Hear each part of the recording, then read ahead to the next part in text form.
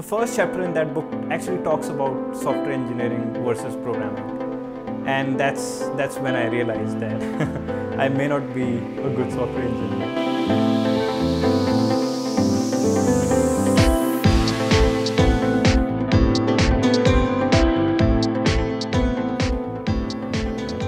Hello everyone.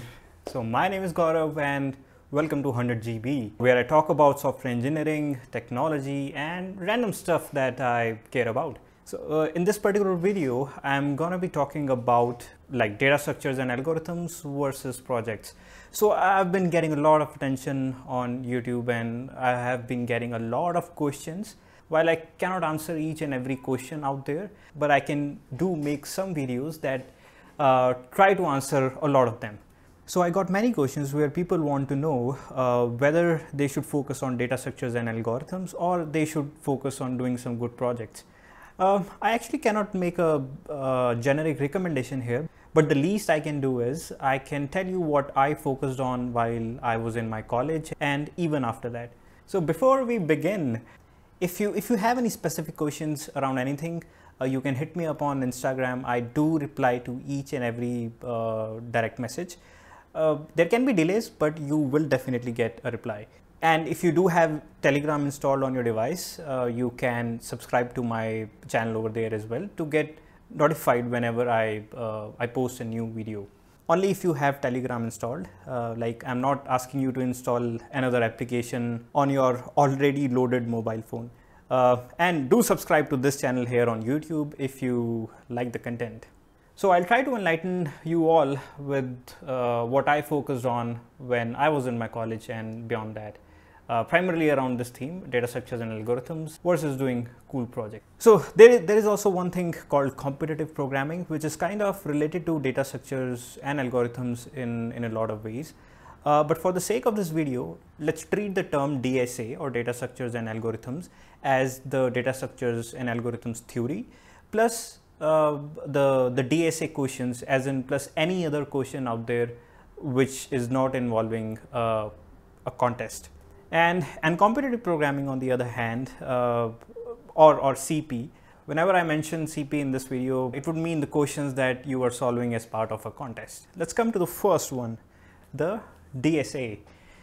So data structures and algorithm I started in my second year, not actually my first year.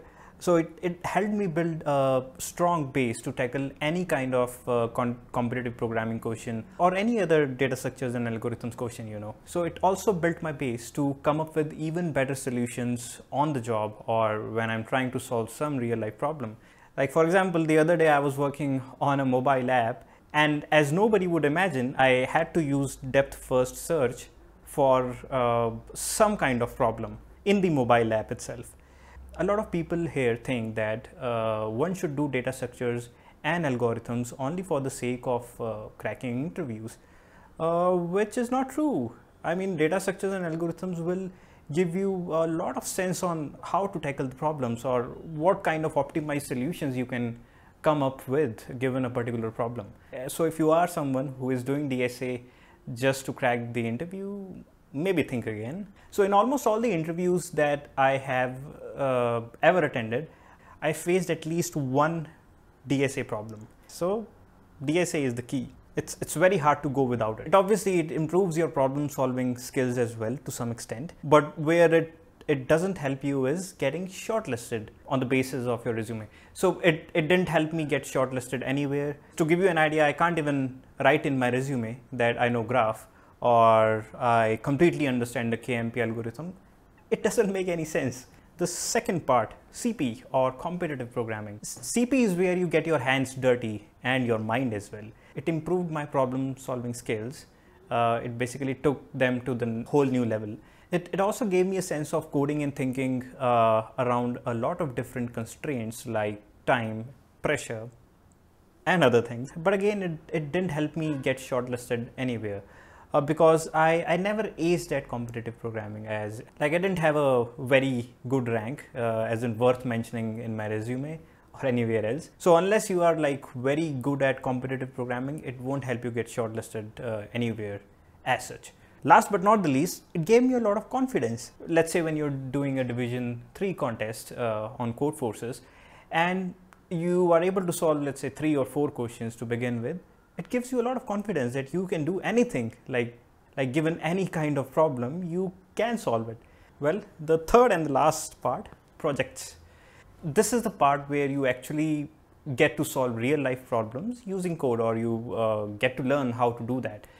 I personally did a lot of projects in my college, starting the very second year.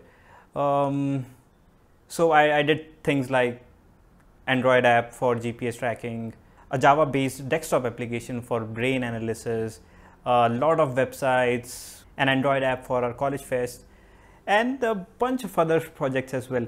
And I still remember my team, Team Mark. There were 4 of us and we still have that strong bond, you know.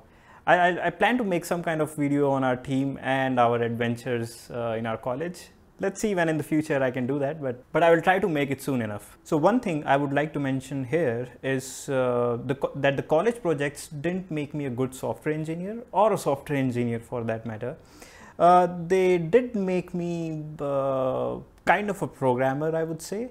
Actually, what happens is that we tend to use these terms, software engineering and programming, interchangeably. But interestingly, these two are very different things. The moment you bring engineering to any term, the entire meaning of the term just changes altogether. I was reading this book called Software Engineering at Google, written by Googlers. That particular book is freely available, as in if you want to read, you can go ahead. I do plan to make a series on that as well in the future. The first chapter in that book actually talks about software engineering versus programming. And that's when I realized that I may not be a good software engineer. So anyway, the projects did help me a lot in getting shortlisted, and in many companies during my internships and even after college. So in that respect, I think projects helped a lot. And also they actually gave me a sense of collaboration, which is very important for software engineering, because in most of the software engineering projects, one is always working in a team and not like by themselves. So it kind of made me a good team player. Well, not good, but a team player. One thing to mention here is that if you've done some projects that involved data structures and algorithms, it might be worth mentioning in your resume, which even I preferred to some extent, I guess. So summary, for me, all of these 3 parts were really important for you. I would suggest go figure it out by yourself. You have all the data, you can do the math. So I guess that was it for this video. If you really like the video, do give it a like on YouTube. It really helps the channel. And if you have suggestions and ideas for the future videos, do let me know in the comment section. And that's all. I will see you in the next one.